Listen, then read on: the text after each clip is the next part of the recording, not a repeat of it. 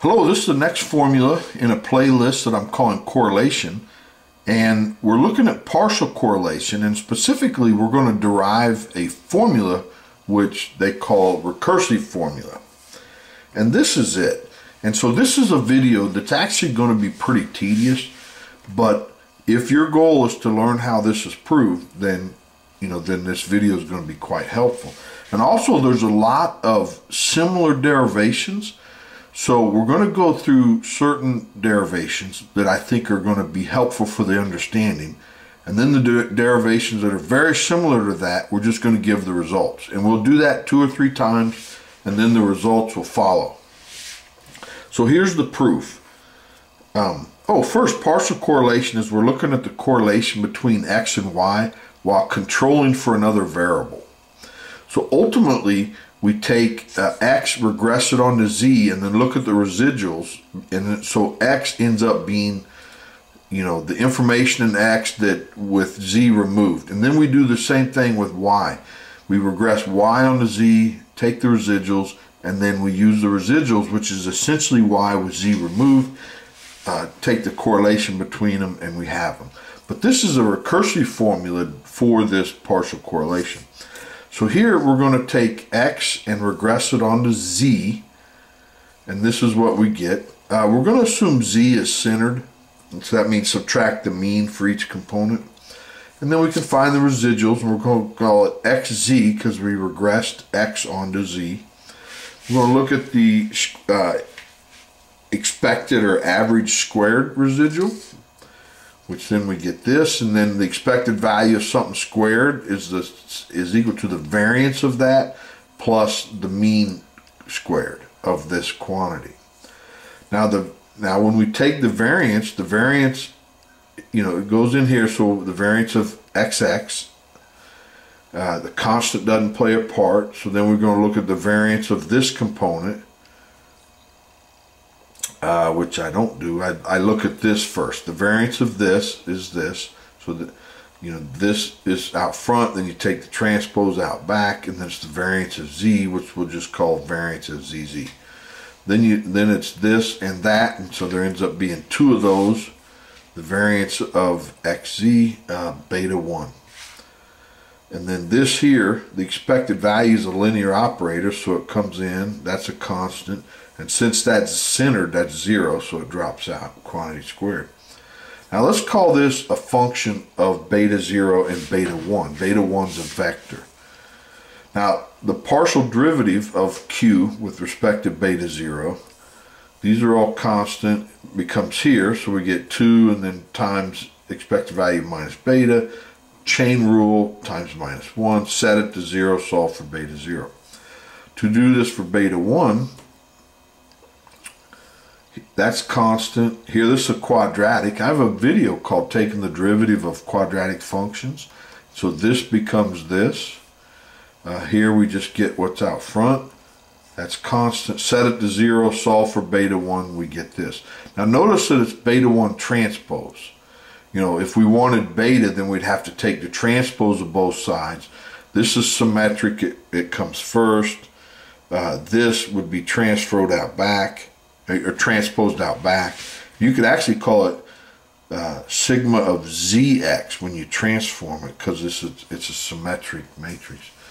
So when using what we just found for beta 0 and beta 1, we can come up with the error here, which is this. So we plug in beta 0, and this is beta 1 transpose. And so we could do that for the other residuals, where we regress x onto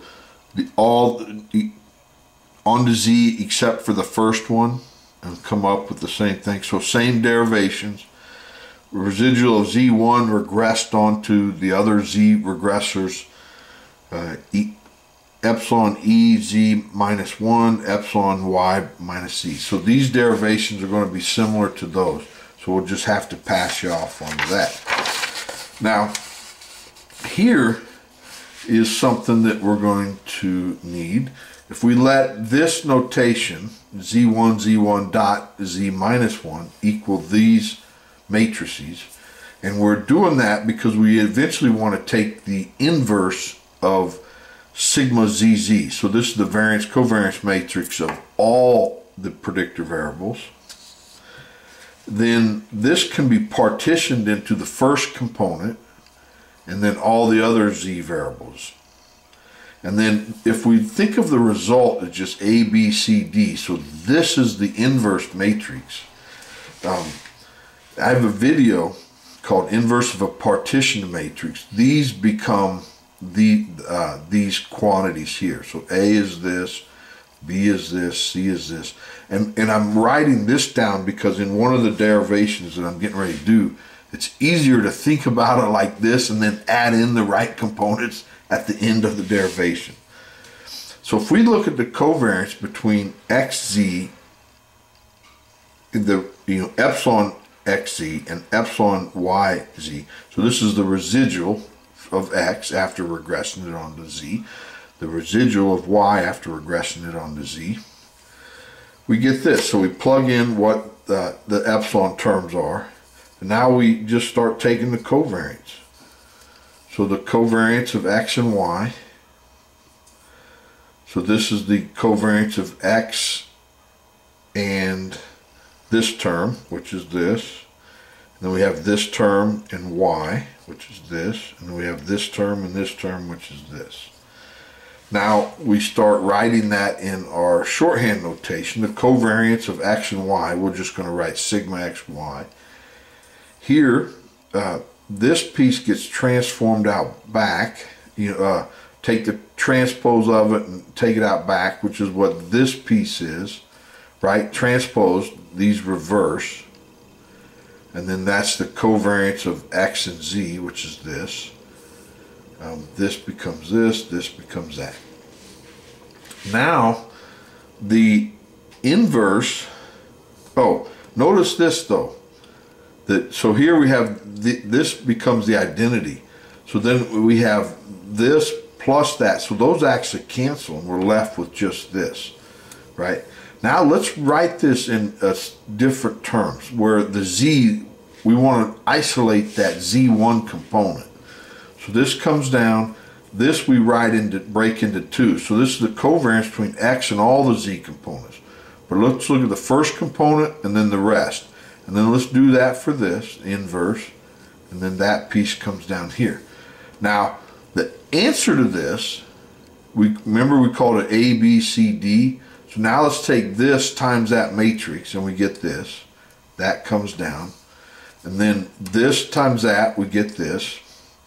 And now we're going to fill in what A, C, B, and D are. And that's right here. And now A is actually a constant. So it's that constant inverse. We can take it down. So that's, see this piece here, that's a constant, and it's going to be inversed. And I'll show you once. It ends up being this right here, which was this, and then this is a constant, though that's one dimensional. And so we want that inverse so that we can just actually divide it. It's not a matrix, it's a scalar notation. And then, so we get this after plugging in A, B, C, and D into this. Oh, and this piece right here. Now, if we take this, so this piece and this piece will just kind of offset because it doesn't have that same denominator. And that's what this piece is. So that and this come down. Now all these others, you can actually factor it into this. So this minus this piece minus that, right? So this piece you get from that times this. Of course, it's all divided by this. And then take this times that times that. And you do get this back. Then this right here is the covariance that we derived on the first page. Very similar. And then this is a covariance, this is a covariance, and this is a variance. So if you do the derivations that we did on the first page, you get this. And then very similar, if we were to take the variance of this, we would get this quantity. variance of this, we get this quantity. Now let's start deriving the formula. So we take the correlation of x and y controlling for z. And correlation is the covariance divided by the standard deviations, or the square root of the variances.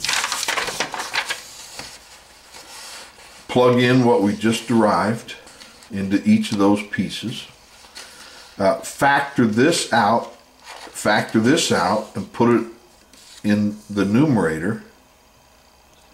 Then this is correlation. So that this is the conditional correlation,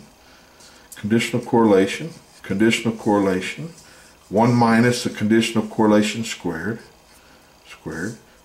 and the proof is finished. Well, I hope you enjoyed that. We went a little fast, but you can pause the video if needed. Please like it, subscribe, and so you don't miss the next one. Thanks, bye.